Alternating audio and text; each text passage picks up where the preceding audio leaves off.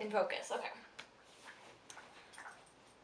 Hello guys, and welcome to the Lost Book Reports. Today I'm kind of doing an impromptu in my mailbox because I have stuff, I have books, and also because I'm going to be gone. I'm going to be at the Los Angeles Times Book Festival this week. Sometimes my brain has to catch up to what I'm thinking. I'm going to be at the Los Angeles Times Festival of Books this weekend. And so I'm not going to have time to film this in my mailbox, so I'm doing it early now and posting it early because also I have an announcement or two or stuff I want to share with you.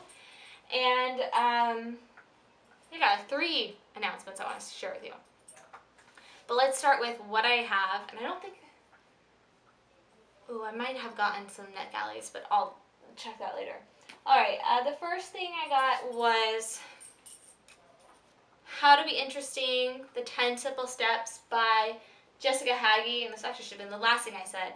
Basically, this book I saw it in, I was actually in FedEx and I was waiting while my mom made copies, and I just started reading it, and it's just really interesting. And basically, it just it gives you tips, and it's like, take a daily vacation, keep moving, think abundance, not scarcity, and then it talks and gives motivating quotes and stuff like that. But overall, I just find it to be just such a cool book and cool concept that I've kind of made a mission to do a project. So I guess I'll talk about that now. This is one of the topics. I'm going to do a project, and pretty much most of everything I'm going to be posting is going to be on my other channel, Kelsey the Desperate Housewife. Link below if you want to subscribe. And basically, I'm going to try to weekly, I don't know if I'll be able to do it weekly, but I'm going to try to do it weekly, accomplish one of, wow, I'm actually getting everything done today. Accomplish one of the tasks. So one of the first things actually that it says, for instance, talk to strangers is the first one. And I had an idea that I was going to do anyways, and then I realized, hey, I could actually use this as my Talk to Strangers segment. And basically what I am going to do at the Los Angeles Times Festival of Books, it's a mouthful, is I'm going to do a hashtag, the Lost Reviews, or Lost Interview. The Lost Interview. Hashtag Lost Interview is what I'm thinking of. The Lost Interviews. And basically, I'm going to go around and I'm going to find readers and book bloggers. And I'm going to ask them questions. And it's going to be fun and silly. And see, I got candy that I'm going to be giving you for participating.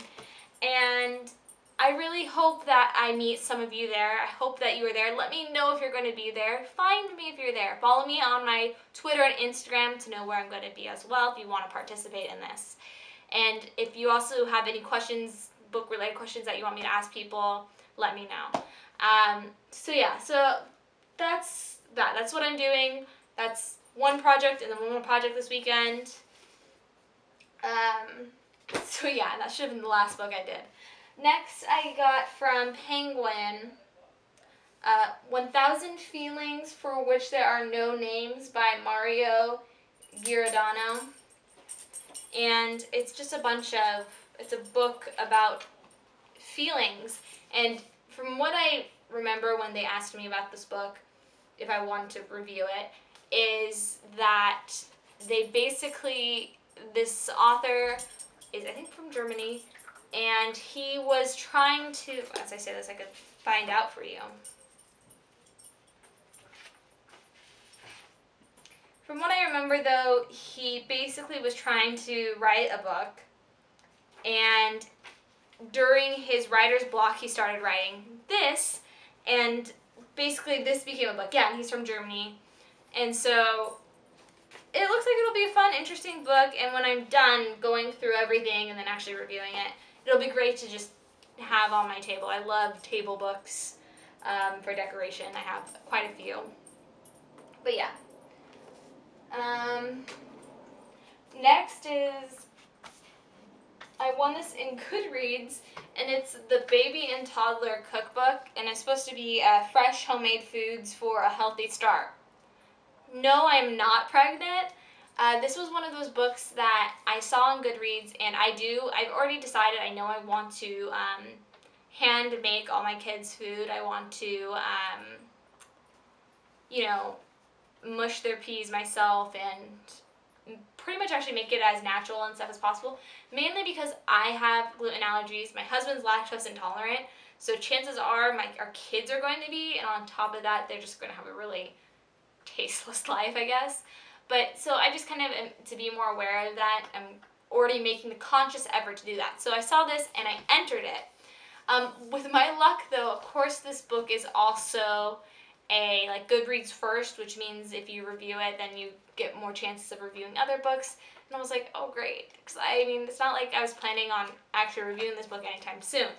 But what I can say about the book, from what I was looking through, is it's a beautifully done cookbook. It's gorgeous, and it's by Walden Owen Press. And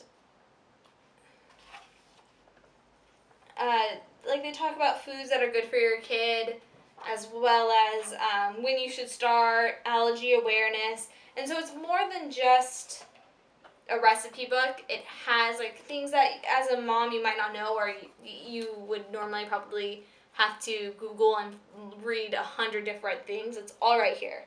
So I'm really actually excited, and I was enjoying going through this. And some of the stuff is stuff I can make now for myself to eat.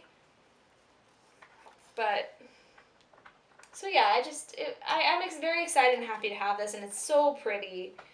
But yeah, just weird that. Oh, and it's by Karen Ansel and Charity Ferrari.